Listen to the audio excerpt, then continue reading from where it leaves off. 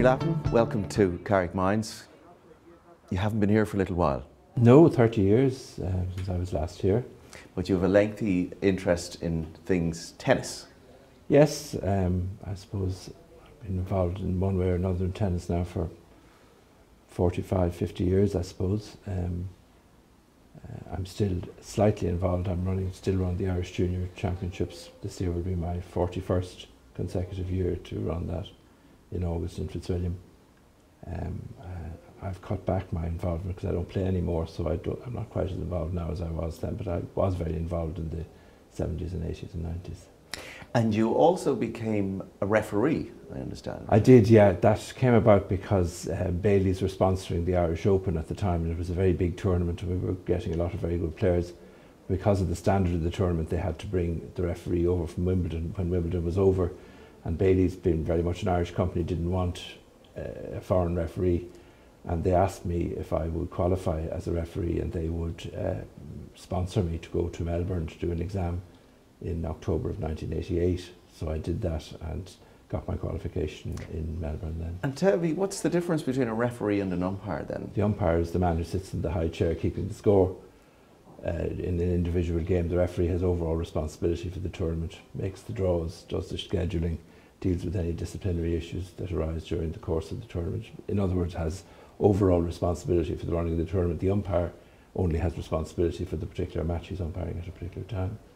So was it a difficult qualification to attain? It frightened me actually, because I thought I knew everything there was to be known about tennis. And when I went out to Melbourne, it was a 3-day course followed by an exam. And I remember thinking I could go to the theatre and go to dinner and do various things. But when I saw the 300-page things we were given to know by the next morning, I was sitting up till about 4 in the morning trying to finish what I was at. So it was much more difficult than I anticipated it would be. And indeed, I was very fearful that having been sent over there by Bailey's, I would come back having failed the exam. I think I might have just about scraped it in the end, but it would have been a bit embarrassing to come home without the qualification. I suppose it might. Tell me, what sort of future do you see for Irish tennis? Oh, hard to say. I mean, there's been no perceptible improvement, certainly in the years that I've been involved. I mean, the standard has remained very much the same. I mean, you get the odd good player, but very much the odd good player. I mean, I think it's a sport that people enjoy participating in. But I think tennis suffers in Ireland from not having a role model. I think a role model is a great person to bring on somebody, and there would need to be a good dominant Irish player to bring on all the others. And I think it's a very long time since we had an Irish player who was in that situation, if indeed we ever had. Well, Conor Nyland probably, potentially, but unfortunately injured. So yeah, but Conor was a very good player. He was a good junior. But he didn't, you know, he was 27 or 28 by the time he kind of hit his peak, but you really are getting on a bit now. You saw yesterday where people were saying that Federer was too old at 34. Yeah. And it was a great pity that Conor kind of didn't get going a little bit earlier than he did. But it's a tough life out there. He beat Federer though. Did he? He did, I didn't know that, yeah.